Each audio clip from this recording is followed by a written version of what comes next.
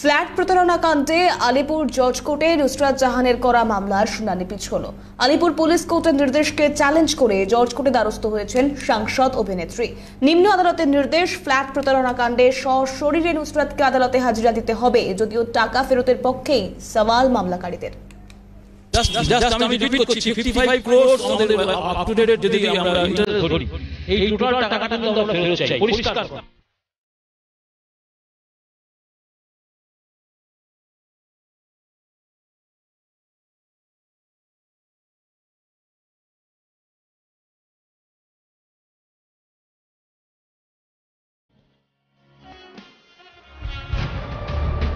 Flat প্রতারণা কাণ্ড মামলার শুনানিতে সশরীরে হাজিরা দিতে হবে সাংসদ অভিনেত্রী নুসরাত জাহানকে।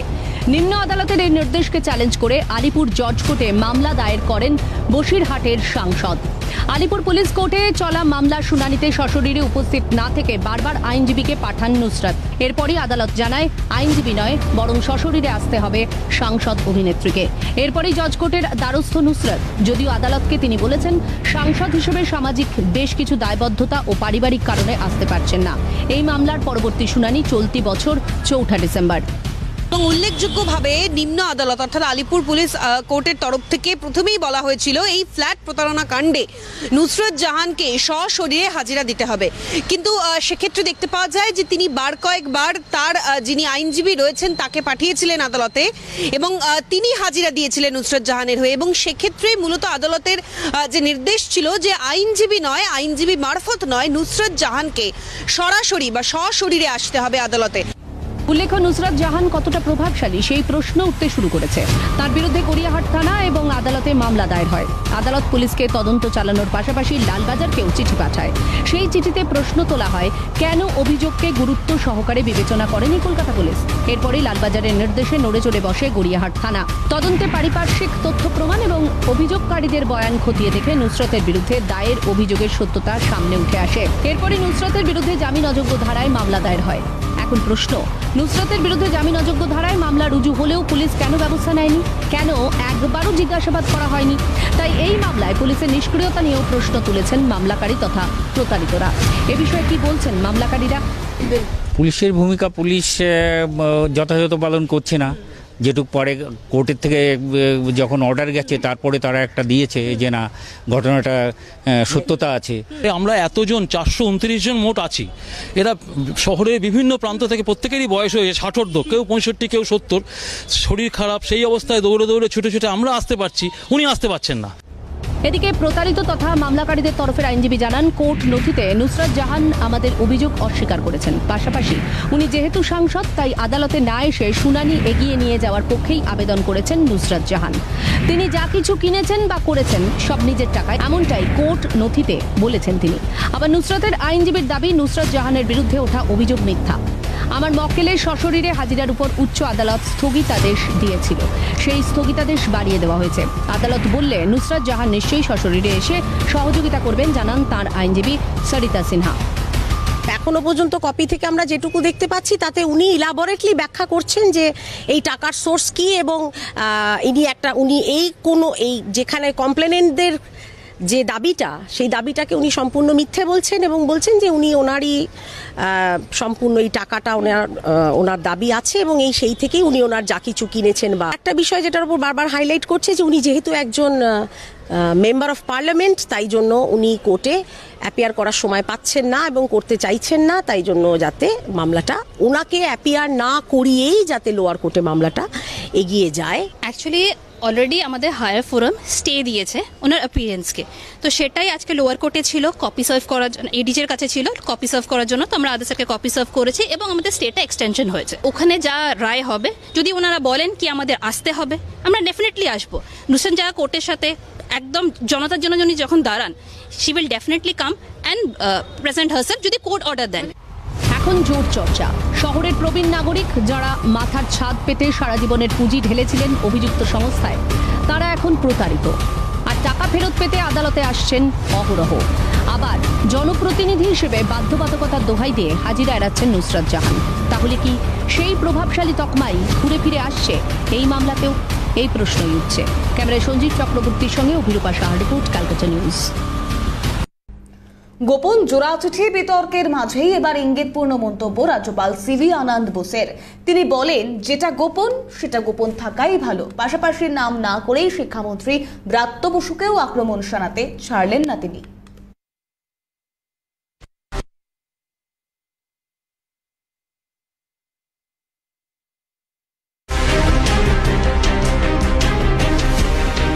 কি রয়েছে রাজ্যপালের গোপন চিঠিতে তা নিয়ে জল্পনার মাঝেই এবার ইঙ্গিতপূর্ণ মন্তব্য রাজ্যপাল সিভি আনন্দ বোসের। তিনি বলেন, যেটা গোপন সেটা গোপন থাকাই ভালো। এটা যিনি চিঠি দিলেন আর যিনি চিঠি পেলেন তাদের মধ্যেই গোপন থাক। শুধু চিঠি পাঠানো হয়েছে, চিঠিতে কি রয়েছে তা বলতে পারবেন যিনি চিঠি গ্রহণ করেছেন তিনি। তবে এখানেই তিনি থেমে যাননি। ইঙ্গিতে মুখ্যমন্ত্রী ও নাম না করেই ব্রাত্য বসুকেও কটাক্ষ করতে ছাড়েননি তিনি। তিনি বলেন, জুনিয়র অ্যাপয়েন্টের কথার উত্তর দেব না। কোনো আলোচনার প্রয়োজন হলে মুখ্যমন্ত্রীর সঙ্গে হবে। এখন এটা নিয়ে আলোচনা করার সময় নয়, কারণ মুখ্যমন্ত্রীকে টেনশন দিতে চাই না। তিনি বিদেশ যাচ্ছেন, বিদেশ থেকে ফিরলে এটা নিয়ে আলোচনা হবে। What is confidential should remain confidential. A letter, there is a sender and a recipient. I am the sender. I can only say I send a letter. The recipient has to say what is the reaction on that, because I wanted to communicate something. I won't comment on what my junior appointee has said. Whatever has been sent to the state, this is not the time to discuss this, because my honorable constitutional colleague, the Chief Minister, is going abroad. I do not want any tension to be given to her. Let her not take any baggage with her when she is on foreign tour. We will discuss it once she returns. প্রসঙ্গত, রাজ্যপাল সংঘাত এ রাজ্যের নতুন কিছু নয়। রাজ্যে উচ্চশিক্ষার হাল ফেরানো থেকে শুরু করে নির্বাচনী সন্ত্রাস, রাজ্যপালের ভূমিকায় বারবার অসন্তোষ প্রকাশ করেছে রাজ্য সরকার। কখনো মহিষাসুর তো কখনো রাজ্যপালের পোশাক নিয়ে তুলনা। একের পর এক শিকার হতে হয়েছে শাসক দলের কটূক্তির। আর এবার ফের রাজ্যপালের ভূমিকার সমালোচনা করতে গিয়ে মোহাম্মদ বিন তুগলকের প্রসঙ্গ টেনে এনেছিলেন শিক্ষামন্ত্রী ব্রাত্য বসু। তারই পাল্টা হিসেবে মিডনাইট অ্যাকশনের হুঁশিয়ারি দিয়েছিলেন রাজ্যপাল। হুঁশিয়ারি মতোই শনিবার রাতে কেন্দ্র ও রাজ্য সরকারকে দুটি গোপন চিঠি দেওয়া হয় রাজভবনের তরফে। কি রয়েছে চিঠিতে তা নিয়ে রীতিমতো গুঞ্জন শুরু হয়ে যায় রাজ্য রাজনীতির অলিন্দে। সোমবার সে প্রসঙ্গেই মুখ খুললেন রাজ্যপাল, আর তাতেই স্পষ্ট রাজ্যপাল যে একেবারেই হার মানার পাত্র নন। এদিকে রাজ্যপালের মিডনাইট অ্যাকশনের হুঁশিয়ারির পরেই তড়িঘড়ি রাজভবনে ছুটে গিয়েছিলেন মুখ্য সচিব হরিকৃষ্ণ দ্বিবেদী। সেই প্রসঙ্গে রাজ্যপাল বলেন, ওটা মুখ্য সচিব ও প্রাক্তন মুখ্য সচিবের বৈঠক ছিল। That may be a meeting between a chief secretary with a former chief secretary. The file has been dispensed with in the appropriate manner. এদিকে রাজ্যপালের মন্তব্যে সরব শাসক শিবির। আশ্চর্য ব্যাপার, রাজ্যপালের পোস্ট তো টেনশন দেওয়ার জন্য তৈরি হয়নি। কটাক্ষ তৃণমূল রাজ্য সহ সভাপতি জয়প্রকাশ মজুমদারের। এর কথাটাই স্বীকার করেছেন, টেনশন দেওয়ার জন্য তো রাজ্যপাল পোস্ট তৈরি হয়নি, কিন্তু উনি নিজেই বলছেন বাইরে যাচ্ছেন, আমি টেনশন দিতে চাই না। আশ্চর্য ব্যাপার, রাজ্যপাল টেনশন দেবেনই বা কেন? বা রাজ্যপালের কোনো কার্যকলাপ সরকারের জন্য টেনশনের হবেই বা কেন? সব থেকে এখানটাতেই হচ্ছে যে ষড়যন্ত্রমূলক আচরণ যে করছেন এবং বিজেপির এজেন্ট হিসেবে কাজ করছেন, সেটা নিজের কথাতেই প্রকাশ হয়ে গেছে। সুতরাং এইসব নিয়ে যত কম আমরা আলোচনা করব ততই ভালো, কারণ উনিও হচ্ছেন মিডিয়া লোভী, মিডিয়া দিয়ে। পাশাপাশি রাজ্যপালকে গুন্ডা বলেও সম্বোধন করেন তিনি। না, ভ্যাম্পায়ারের মতন আচরণ। যে রাজ্যপাল বলেন মাঝরাতে আমি অ্যাকশন নেব, সেটা তো গুন্ডাদের মুখের ভাষা শুনি। তারা কাউকে ভয় দেখালে বলে দেখবি রাত্রেবেলা এসে কি করি, মাঝরাতে দেখবি কি হয়, অ্যাকশন নেব। এটা শাসক শিবিরের পাল্টা কটাক্ষ ছুড়ে দিয়েছেন বিজেপি নেতা শঙ্কুদেব পণ্ডা। এটা স্পষ্ট যে এমন কিছু বিষয় রয়েছে যা নিয়ে টেনশন আছে, মন্তব্য বিজেপি নেতার। মাননীয় রাজ্যপাল তার ইখতিয়ার, তার দায়রা, তার অবস্থানের মধ্যে থেকে সরাসরি রাজ্য সরকারকে গোপন চিঠি দিয়েছেন এবং সেই চিঠিতে তিনি নিশ্চয়ই এমন কোনো বিষয় ইন্ডিকেট করেছেন যে বিষয় নিয়ে যদি অস্বস্তির কারণ, টেনশনের কারণ রাজ্যে থাকে, তাহলে তাদের ইমিডিয়েট সেটা নিয়ে রিয়াক্ট করা উচিত। যে ভ্যাম্পায়ার বলে তারা আক্রমণ করেছেন, তার যে প্রশাসনিক কমিউনিকেশন, সেই প্রশাসনিক কমিউনিকেশন নিয়ে নিশ্চয়ই কিছু বলার থাকলে মুখ্যমন্ত্রী প্রকাশ্যে বলবেন। তবে এটা তো স্পষ্ট হচ্ছে মাননীয় রাজ্যপালের রিয়াকশন থেকে যে এমন কিছু বিষয় রয়েছে যেটা নিয়ে টেনশনের অপরচুনিটি আছে। এখন কি রয়েছে চিঠিতে? রাজ্যপালের কথা মতো কোন নতুন টেনশনেই বা পড়তে চলেছে রাজ্য সরকার? সে উত্তর দেবে সময়। ক্যামেরায় শুভময় দাসের সঙ্গে প্রীতিশ বন্দ্যোপাধ্যায়, রিপোর্ট ক্যালকাটা নিউজ। রাজ্যপাল নবান্নে কি চিঠি পাঠিয়েছিলেন তা রয়ে গেল গোপনই। বরং একদিকে মুখ্যমন্ত্রীর মন্তব্য এবং অন্যদিকে রাজ্যপালের মন্তব্য চিঠি রহস্যের জল্পনার পারদ আরও বহুগুণ বাড়িয়ে দিল। আর জল্পনাকে সঙ্গী করেই সরগরম বঙ্গ রাজনীতি। Personal চিঠি I cannot disclose. This is confidential, personal. This is nothing related to government. রাজ্যপালের গোপন জোড়া চিঠি। শনিবার দিনভর সাসপেন্সের পর ঠিক মধ্যরাতে দিল্লিতে এবং নবান্নে জোড়া পত্রাঘাত করেছিলেন রাজ্যপাল সিবি আনন্দ বোস। কিন্তু কি রয়েছে সেই চিঠিতে তা যেন রহস্যই রয়ে গিয়েছে 48 ঘন্টা পরেও। সোমবার নবান্ন সভাঘরে মুখ্যমন্ত্রীকে সামনে তাই সেই প্রশ্নই প্রথম করেন সাংবাদিকরা। কিন্তু উত্তরে মুখ্যমন্ত্রী জল্পনা তো জিয়ে রাখলেনই, পাশাপাশি আরও বললেন, আলোচনা করেও অনেক সমস্যার সমাধান করা সম্ভব। আমি ফিরে এসে বিষয়টি দেখছি। আমি এসব নিয়ে এখন কোনো মন্তব্য করছি না, যা করবার ফিরে এসে করব। এখন please allow me to go. 5 साल हम नहीं गया, इसमें जो बात है बात करके भी बहुत चीज निकाल सकता है। देखेंगे, होप फॉर द बेस्ट। আর মুখ্যমন্ত্রীর এই মন্তব্য ঘিরেই জল্পনা তুঙ্গে রাজনৈতিক মহলে। একদিকে মুখ্যমন্ত্রী বলছেন তিনি ব্যক্তিগত চিঠি সরাসরি বলবেন না, আবার পরমুহূর্তেই বলছেন আলোচনার মাধ্যমে সমস্যার সমাধান সম্ভব। তার মানে কি কোথাও সমস্যা রয়েছে? পক্ষান্তরে তা মেনেই নিচ্ছেন মুখ্যমন্ত্রী। জল্পনা কিছুটা জিইয়ে রেখেছেন রাজ্যপাল সিবি আনন্দ বোসও। তিনি বলেন, যেটা গোপন সেটা গোপন থাকাই ভালো। এটা যিনি চিঠি দিলেন আর যিনি চিঠি পেলেন তাদের মধ্যেই গোপন থাক। বিদেশ থেকে ফিরলে আলোচনা হবে। What is confidential should remain confidential. A letter, there is a sender and a recipient. I am the sender. I can only say I send a letter. The recipient has to say what is the reaction on that. My honorable constitutional colleague, the Chief Minister, is going abroad. I do not want any tension to be given to her. বিষয়টি গুরুত্ব দিতে না চেয়েও হালকা অস্বস্তি তৃণমূল শিবিরেও। তাদের কথায় রাজ্যপাল নিজেই প্রচারের জন্য কৌতূহলের পারদ বাড়ানোর অকারণ চেষ্টা করে যাচ্ছে। রাজ্যপালের পোস্ট টেনশন বাড়ানোর জন্য তৈরি হয়নি। রাজ্যপালের কোনো চিঠি বা রাজ্যপালের কোনো কাজে রাজ্য সরকার বা মুখ্যমন্ত্রী টেনশনে পড়তে পারেন এরকম কোনো ঘটনা আমরা দেখতে পাচ্ছি না, ভাবতেও পাচ্ছি না। উনি নিজেই খবর লিক করাচ্ছেন, খবর ছড়িয়ে দিচ্ছেন যে উনি রাতে সই করবেন, কাকে কাকে চিঠি দেবেন। উনি একতরফা প্রচারের জন্য কৌতূহলের পারদ বাড়াবার অকারণ চেষ্টা করে যাচ্ছেন। রাজ্যপাল তো বিজেপিকে সহযোগিতা করে, নির্বাচিত সরকারকে দুচ্ছাই করে। সুতরাং উনি যে টেনশন দেন সেটা নিজের কথাতেই স্বীকার করেছেন। টেনশন দেওয়ার জন্য তো রাজ্যপাল পোস্ট তৈরি হয়নি, কিন্তু উনি নিজেই বলছেন বাইরে যাচ্ছেন, আমি টেনশন দিতে চাই না। আশ্চর্য ব্যাপার, রাজ্যপাল টেনশন দেবেনই বা কেন? থেকে এখানটাতেই হচ্ছে যে ষড়যন্ত্রমূলক আচরণ যে করছেন এবং বিজেপির এজেন্ট হিসেবে কাজ করছেন সেটা নিজের কথাতেই প্রকাশ হয়ে গেছে। কোথাও কিছু টেনশনে থাকলে প্রশাসনিক যোগাযোগের মাধ্যমে সমাধানের বদলে রাজ্যপালকে অশালীন শব্দে আক্রমণ মোটেই সমীচীন নয়, পাল্টা প্রতিক্রিয়া গেরুয়া শিবিরের।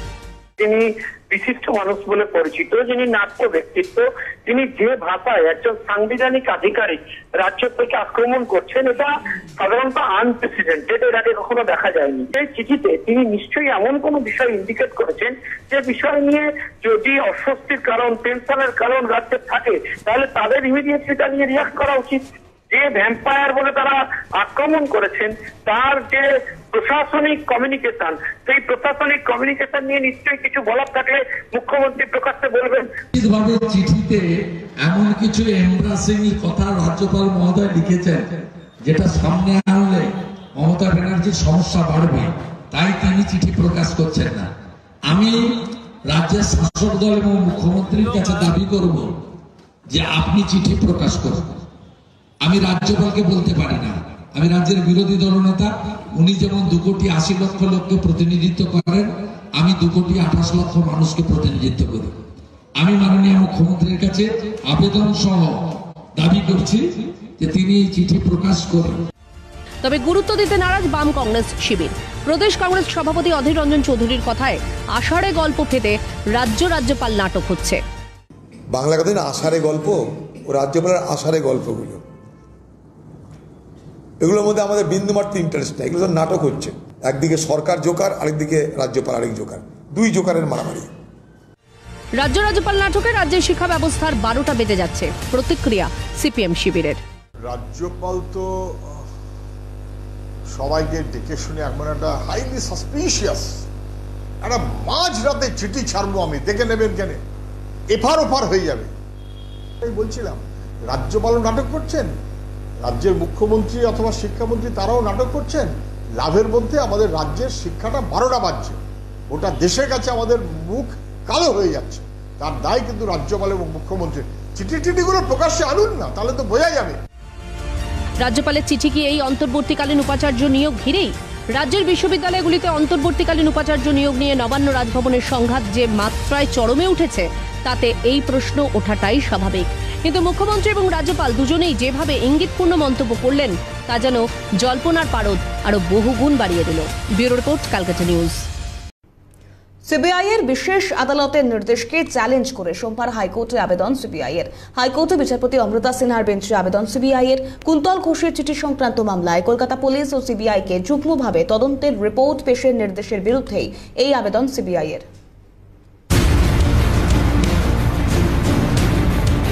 নিয়োগ দুর্নীতি মামলায় এবার বিচারপতি অমৃতা সিনহার দ্বারস্থ সিবিআই। প্রাথমিক দুর্নীতি মামলায় কুন্তল ঘোষের চিঠি সংক্রান্ত মামলায় সিবিআই এর বিশেষ আদালতের নির্দেশকে চ্যালেঞ্জ করে সোমবার হাইকোর্টে আবেদন সিবিআই এর। সম্প্রতি কুন্তল ঘোষের চিঠি সংক্রান্ত মামলায় কলকাতা পুলিশ ও সিবিআইকে যুগ্মভাবে তদন্ত রিপোর্ট পেশের নির্দেশ দেয় বিশেষ সিবিআই আদালত। সেই নির্দেশের বিরুদ্ধে বিচারপতি অমৃতা সিনহার বেঞ্চে আবেদন সিবিআই এর। উল্লেখ্য, হাইকোর্টের নির্দেশে নিয়োগ দুর্নীতি মামলায় তদন্ত করছে কেন্দ্রীয় তদন্তকারী সংস্থা সিবিআই ইডি। এরপরও সিবিআই এর বিশেষ আদালতে যুগ্ম তদন্তের রিপোর্ট তলব কেন, প্রশ্ন তুলেছে কেন্দ্রীয় তদন্তকারী সংস্থা। আগামী বৃহস্পতিবার 14 সেপ্টেম্বর এই মামলার শুনানি বলে জানিয়েছে আদালত। উল্লেখ্য, কুন্তল ঘোষের বিতর্কিত চিঠি মামলায় আলিপুর আদালতের বিচারক অর্পণ চট্টোপাধ্যায়ের ভৎসনার মুখে পড়তে হয় সিবিআইকে। নিয়োগ দুর্নীতিতে ধৃত কুন্তলের বিতর্কিত চিঠির প্রেক্ষিতে সিবিআই এর জয়েন্ট ডিরেক্টর এবং কলকাতা পুলিশের গোয়েন্দা বিভাগের জয়েন্ট সিপিকে কুন্তল ও তার স্ত্রীকে জিজ্ঞাসাবাদের নির্দেশ দিয়েছিলেন বিচারক। পাশাপাশি প্রয়োজনে একজন ম্যাজিস্ট্রেটের সাহায্য নেওয়ারও নির্দেশ দেওয়া হয়েছিল। কিন্তু অভিযোগ, এই যৌথ তদন্তের বিষয়ে সিবিআই এর তরফে কোনো রকম উদ্যোগ নেওয়া হয়নি। লালবাজারের তরফে একাধিকবার সিবিআই এর সঙ্গে যোগাযোগের চেষ্টা করা হলেও সিবিআই কোনো রকম সহযোগিতা করেনি বলে চিঠি দিয়ে আলিপুর আদালতে জানান কলকাতা পুলিশের গোয়েন্দা বিভাগের জয়েন্ট কমিশনার। পাশাপাশি ম্যাজিস্ট্রেটের তরফেও চিঠি পাঠানো হয় আলিপুর আদালতের বিচারককে। এরপরে সিবিআইকে ভৎসনা করেন আলিপুর আদালতের বিচারক। শুধু মুখেই নয়, ভৎসনা নির্দেশনামা আকারেও দেওয়া হয়। আলিপুর আদালতের বিচারক অর্পণ চট্টোপাধ্যায় নির্দেশনামায় লেখেন, আদালতের উদ্দেশ্য রিপোর্ট জমা দেওয়া নয়, আদালতের উদ্দেশ্য সিবিআই এর joint director O joint commissioner of police DD লালবাজারের কাছ থেকে একটি যৌথ রিপোর্ট পাওয়া। ওভারল্যাপিং মনোভাব প্রত্যাশিত নয়, যৌথ সহযোগিতা কাঙ্ক্ষিত। উভয় কর্মকর্তা নিম্নলিখিত কাজগুলি করার জন্য যৌথভাবে তারিখ নির্ধারণ করবেন। প্রসঙ্গত, জেলে বসে কেন্দ্রীয় তদন্তকারী সংস্থার বিরুদ্ধে চিঠি লিখেছিলেন নিয়োগ দুর্নীতি মামলায় ধৃত তথা তৃণমূল বহিষ্কৃত নেতা কুন্তল ঘোষ। চিঠিতে তিনি অভিযোগ জানিয়েছিলেন, কেন্দ্রীয় তদন্তকারী সংস্থার আধিকারিকরা জোর করে অভিষেকের নাম বলানোর জন্য চাপ সৃষ্টি করছেন, যার জল গড়িয়েছিল সুপ্রিম কোর্ট পর্যন্ত। পরে আবার আলিপুর আদালতে ফিরে আসে মামলাটি।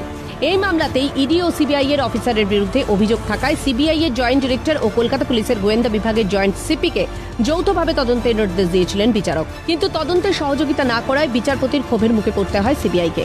যুগ্ম তদন্তের রিপোর্ট তলব করেন বিচারক। এই নির্দেশের বিরুদ্ধেই এবার সোচ্চার হয়েছে সিবিআই। এখন দেখার আগামী দিনে কোন দিকে মোড় নেয় কুন্তল ঘোষ চিঠি সংক্রান্ত মামলা। Abhirupa Hazra report, Calcutta news. 25 দফা দাবিতে ফের রাজপথে প্রতিবাদ মিছিলে অঙ্গনওয়াড়ি কর্মীরা। সোমবার জলপাইগুড়িতে জেলা শাসকের দপ্তরের সামনে বিক্ষোভ আন্দোলনকারীদের।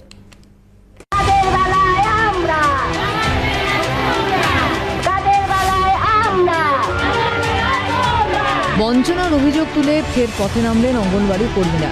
সোমবার জলপাইগুড়ির রাজপথে মিছিলের পাশাপাশি জেলা শাসকের দপ্তরের সামনে বিক্ষোভ দেখায় পশ্চিমবঙ্গ অঙ্গনওয়াড়ি কর্মী ও সহায়িকা কল্যাণ সমিতি। ভাতা বৃদ্ধি সহ একাধিক দাবি নিয়ে এদিন পথে নেমেছিলেন জলপাইগুড়ি জেলার অঙ্গনওয়াড়ি কর্মীদের একটা বড় অংশ। সংগঠনের অভিযোগ, দ্রব্যমূল্য বৃদ্ধির যুগেও অত্যন্ত কম ভাতায় অঙ্গনওয়াড়ি কর্মীদের কাজ করতে হচ্ছে। এমনকি প্রাপ্য সামান্য ভাতাটুকু প্রতি মাসে নিয়মিত দেওয়া হয় না। অঙ্গনওয়াড়ি কেন্দ্রের খাদ্য সামগ্রীর বিল নিয়মিত দেওয়া হয় না। ফলে কর্মীদের পকেটের অর্থ খরচ করেই সেই বিল মেটাতে হয়। এই সমস্ত সমস্যার সমাধানের পাশাপাশি প্রতিটি অঙ্গনওয়াড়ি কর্মীদের স্মার্টফোন প্রদান সহ 25 দফা দাবিতে সরব হয় বিক্ষোভকারীরা।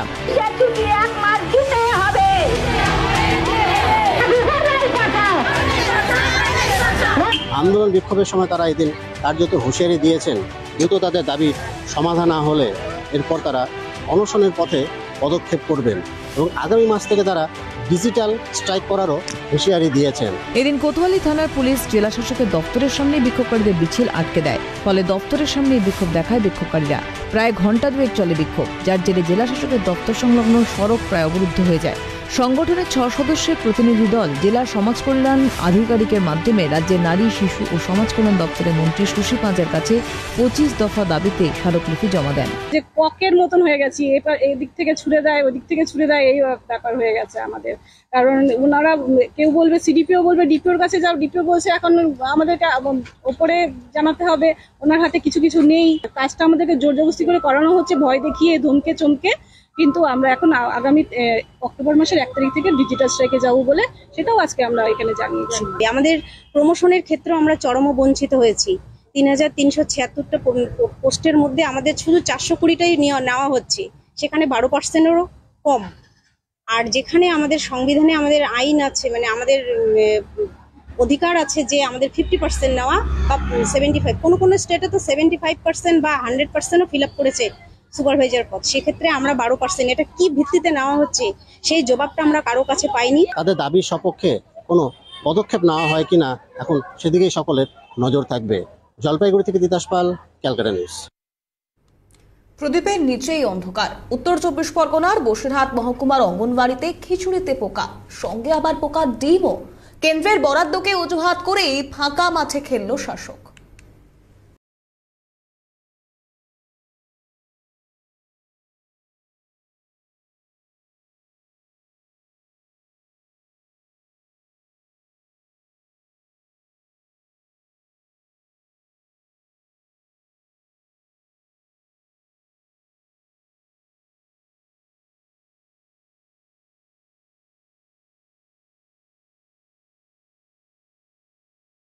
ওতে পোকা থাকে, পোকার ডিম থাকে, ঠোঁটে ভাসে কালো কালো। প্রদীপ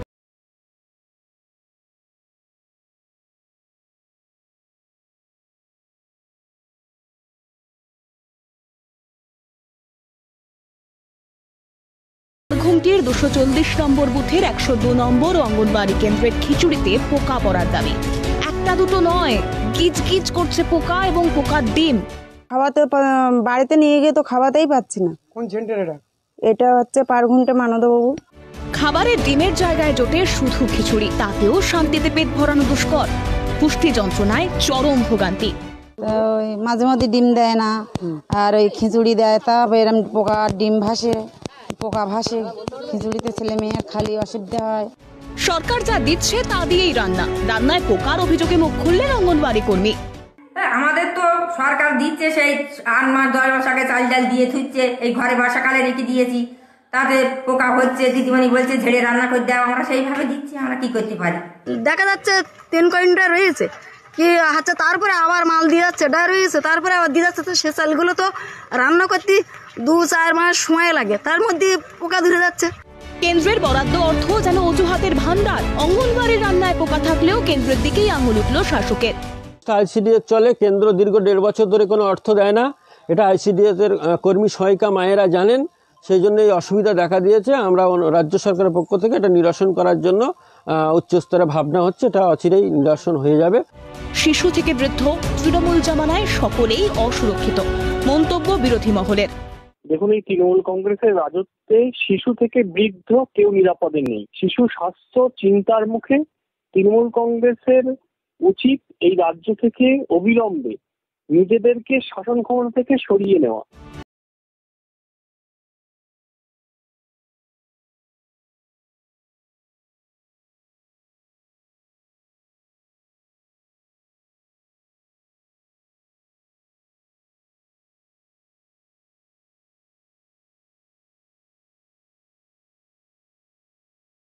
দার্জিলিং এর আশা কর্মীরা চকবাজারে রাস্তা অবরোধের পাশাপাশি দার্জিলিং জেলা হাসপাতালের সামনে বিক্ষোভ দেখান তারা।